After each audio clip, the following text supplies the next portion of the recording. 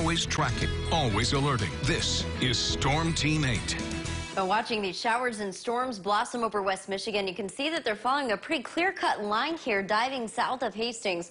The reason why is we have some drier air that's moving in from the north, and that's helping to keep these showers confined. There's a tight moisture gradient, so the showers and storms are going where they can continue to form. That's why they're missing some spots. For example, Grand Rapids, we might see a little bit of rain in the city proper, but most of it is going to be falling in places like Coldwater, Vicksburg, Portage, Kalamazoo, areas that already saw a lot of rain. Portage, for example, picking up a good 2 to 3 inches, depending on which side of town you're on last night. Here's Storm Track Live zoomed out. Notice the storm intensity is lesser the further north you are, and this will likely push into places like Port Sheldon and Grantsville, but it's a much lighter rain that we'll be seeing, obviously, in comparison to these thunder showers to the south.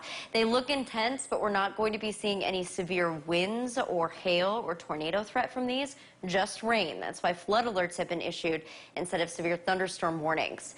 You can see the system in whole is still tracking towards us, so we've got a ways to go before it finally passes through and then fizzles and dissipates. This is going to give us a lot of cloud runoff for tomorrow as well.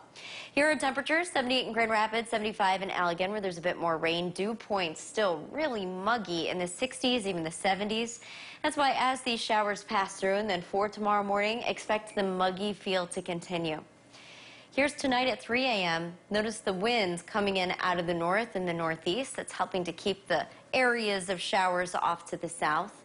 As we work through Wednesday, we should see the cloud runoff and then some clearing in the afternoon, allowing us to see some sunshine, making it partly sunny at times, even hot feeling with a bit of humidity. Thursday, 82, chance of a shower or storm winds out of the east. Things should be pretty easy to take out at Lake Michigan. Again, a bit of sunshine from time to time tomorrow, but at times as well it might be just a bit cloudy.